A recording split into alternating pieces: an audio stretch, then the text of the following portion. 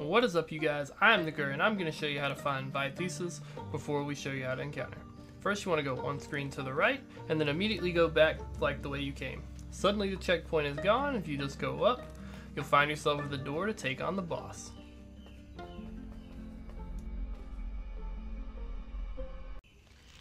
Now on to killing the boss. This boss is pretty straightforward and pretty easy to kill once you get the hang of it.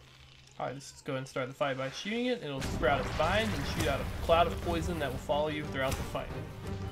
The boss will rotate 180 degrees before pausing to rotate back the way that it started. As soon as it reaches its initial position, pull out your bow and shoot when it inhales. Go ahead and pull out your bow to expose its weakness. I choose to go counterclockwise here.